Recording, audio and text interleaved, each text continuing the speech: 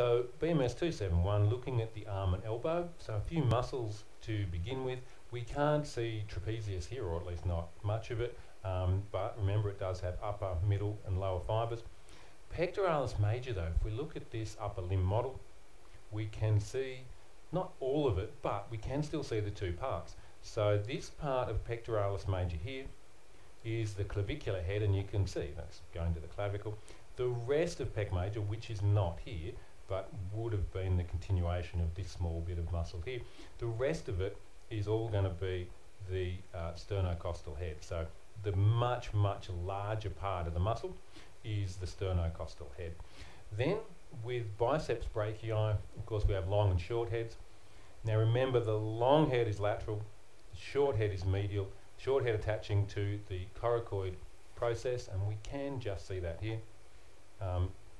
The long head, of course, going up through the joint capsule and attaching to the supraglenoid tubercle, but just remember, long head lateral, short head medial. If they're going to be pinned in the exam, I'll make sure to pin them not right here where it's hard to tell whether it's long or short. They'll be pinned on either side so that it's easy to tell, as long as you know which is which. Then we have the triceps brachii, and with this one, the lateral head really is on the lateral aspect. If you're looking at the deltoid and the acromion, and where the deltoid attaches here at the tuberosity, the deltoid tuberosity, which is facing laterally, if you can see part of the tricep and you're looking at this point of view, you're looking at the lateral head. Okay, it's probably the most prominent part of the muscle that stands out when someone's exercising, doing push-ups or something. Whereas the long head, you can tell that you're looking at that a couple of different ways. Firstly, it attaches up to the infraglenoid tubercle on the scapula, so it's the only fibres that are going all the way up to the scapula. You can see the tendon disappearing here between the teres muscles. So we've got teres major here and then teres minor. So that's where it's going to go. But the fibres are pretty much directly posterior on the limb. So they're right on the back. So the lateral head really is lateral.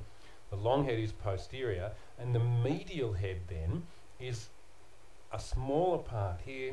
Well, sorry, it looks like a smaller part here. It's more distal, so it's the distal part of the long head.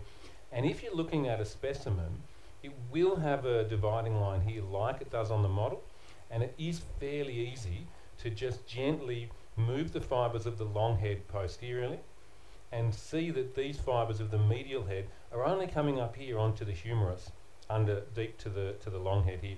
They're only coming up to the humerus, they're not coming all the way up to the scapula. And on a specimen you really usually can see that divide quite clearly. So that's the tricep, lateral out here, long going up to the scapula and being very posterior on the limb, and then medial, similar to where the long is but more distal, and with a clear line here dividing the two. Then with the deltoid, oh no, the deltoid's fallen off. But with the deltoid again, all you need to know, 3 divisions there: anterior, middle, posterior fibres. And again, if it's going to be pinned in an exam, I'll make sure that it's not on one of the boundaries between those lots of fibres. If I want you to say posterior, it'll be pinned right here on the back. If I want you to say anterior, right here on the front. And middle will be kind of directly in between the acromion and the deltoid tuberosity there, right in the middle of the muscle. Remembering that those 3 lots of fibres kind of function separately, or can function separately.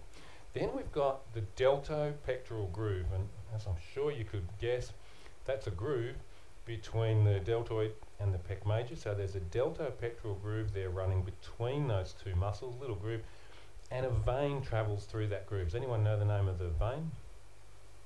Cephalic vein. So the cephalic vein runs up the lateral side of the arm here, lateral aspect of biceps brachii, travels through the deltopectoral groove and goes deep to the clavicle to join the subclavian vein.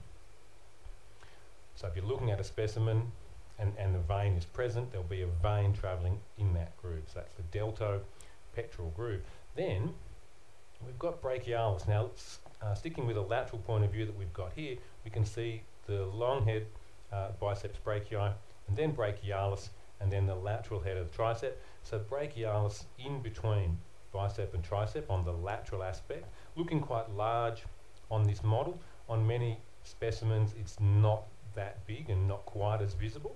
If you're having any trouble spotting it though, you can just lift the biceps brachii and find the brachialis deep to it, and that holds true for the medial aspect, where it may be quite difficult to spot unless you gently lift the biceps brachii and find brachialis deep to it. But you can see some fibres of brachialis here on this model a little more distally, remembering it is only found on the distal half of the humerus, and then it crosses the anterior aspect of the elbow joint. So we can see it again here. Now, coracobrachialis is more proximal. You can see it here coming from the about mid shaft of the femur on the medial femur. Yes, that was deliberate. The mid shaft of the humerus, and then coming up to the coracoid process, remembering that the proximal parts of the coracobrachialis and the short head of the biceps brachii blend, so you won't be able to kind of tease them apart here, but you can further distally here. So they'll be kind of blending here before attaching to the coracoid process. So that's coracobrachialis, remembering that the musculocutaneous nerve actually enters that muscle, it comes in up here. And then lastly, for muscular structures, if we look at the distal end of the biceps brachii, we can see a large tendon here in the middle of the cubital fossa. Now that hopefully is easy to find, to palpate, but coming medially off that, we have the bicipital aponeurosis. So an aponeurosis is a broad flat tendon. This is the bicipital aponeurosis. It's fascia or connective tissue that comes from the biceps brachii, and then you're only seeing part of it here. You're seeing the part that covers the brachial artery, but then this fascia blends with the connective tissue fascia covering these superficial flexor muscles. So it will carry on over towards the medial epicondyle and the ulnar surface over here, covering these superficial flexor muscles.